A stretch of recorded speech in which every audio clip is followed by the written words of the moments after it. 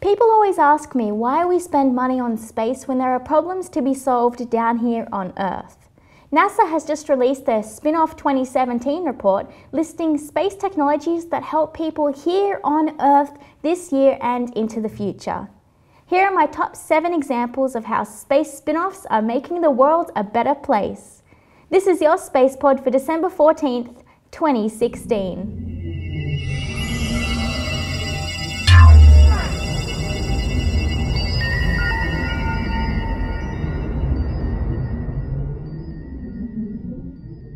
NASA wanted a rapid and easy-to-use diagnostic test for astronauts beyond low Earth orbit, because when you're on the way to Mars, medical help is pretty far away.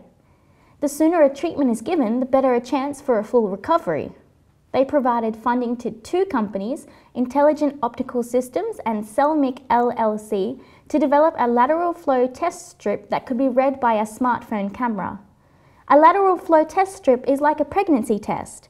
It uses bodily fluids and checks them for molecular markers and shows the results using color or light.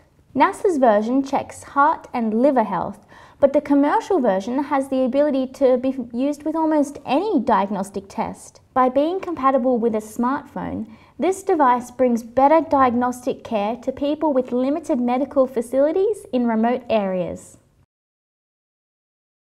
NASA was looking for a way to passively manage heat inside spacesuits using phase change materials. Phase change materials, or PCMs, are ones that can refreeze or melt to absorb and release heat when needed.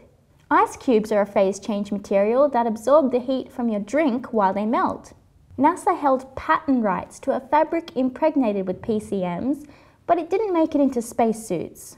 The company Embrace Innovations now uses special PCM-containing fabric to make a range of infant swaddles, blankets, and sleeping bags. They can keep a baby warm at 37 degrees Celsius or 98 Fahrenheit for up to 6 hours and are easily reheated by putting them in boiling water. Imagine if flight MH370 was being tracked from space. Right now, there are gaps in radar coverage for planes flying over the ocean or remote areas.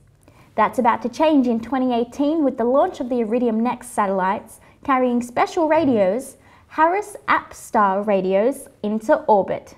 Harris APSTAR radios were developed as a cost-share agreement with NASA to provide high-bandwidth Ka-band radios that could transmit more data much faster than before and be reprogrammed while in space.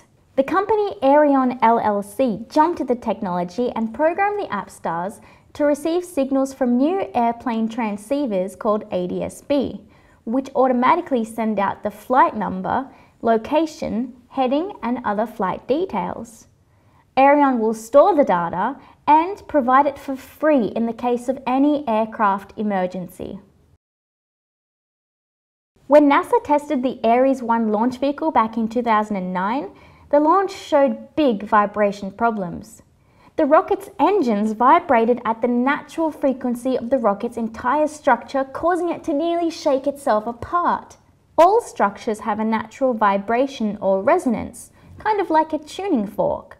NASA engineers set to work on creating a device that could reduce those vibrations by as much as 50% more than conventional methods. The new device, called a disruptive tuned mass dampener, is now being used to reduce vibrations or sway in bridges and buildings caused by wind or earthquakes. It works by submerging a balloon in liquid and then rapidly inflating and deflating it to cause new vibrations that block out the natural vibrations of the structure. There's a saying on the space station that yesterday's coffee becomes today's coffee. No water is wasted, even down to the astronauts' urine. This was made possible by NASA investment into the Florida company Argonide to develop their nano-ceramic filters for space. The filters had to process water quickly, keep more than 99.9% of viruses and bacteria at bay, and use no chemicals. The nanofibers used in nanoceramic are bioadhesive or sticky for things like bacteria and viruses.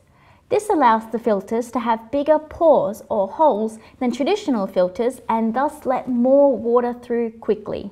The nano-ceramic filters are now used by firefighters in remote areas that need to create drinking water on the go and humanitarian disaster relief groups. The company Water Pure Technologies developed a system that can fit inside a suitcase, is recharged by a solar panel connected to a small battery, and only costs $1,400, filtering 11 litres of water a minute. What does a Mars rover have to do with mining, pharmaceuticals, and airport security? The Curiosity Mars rover has a payload called ChemMin, which uses X-ray powder diffraction, or XRD, to detect minerals on Mars.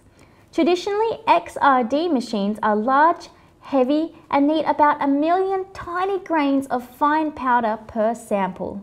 NASA discovered that by shaking the sample as it was analysed, they didn't need 1 million particles per sample anymore. They could use much less particles that were bigger and coarser with about the texture of sand. The company In Situ Incorporated was granted a contract to develop the technology further and now produces a battery-powered, suitcase-sized device used for detecting important mining minerals in remote locations, like Western Australia. They also produce a benchtop version which is used to check pharmaceutical quality, check for counterfeit medicines, and is being expanded into explosives detection in places like airports. NASA's OSIRIS-REx mission launched earlier this year to the asteroid Bennu. It's carrying a LiDAR, a laser-powered 3D surface mapper produced by the company Teledyne Optech.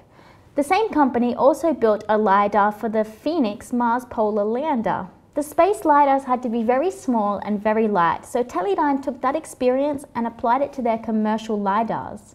Archaeologists used one of the new LiDARs from Teledyne to search Oklahoma for the best place to look for fossils.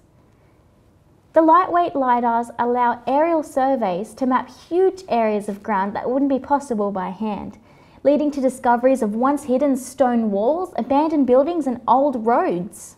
So, there are my top 7 NASA spin-offs for 2016. Let me know which one was your favourite in the comments below or via social media. And don't forget to subscribe to our YouTube channel, youtube.com/TMRO, for more space pods just like this one. Of course, I'd love to give a huge shout out to the crowdfunding supporters, our Patreon patrons that make these videos possible. Thank you so much for all of your support. We couldn't do this without you. So thank you to our founders, architects, engineers, ambassadors, and dreamers of tomorrow for all of your support. And if you'd like to help us out, head on over to patreon.com/spacepod.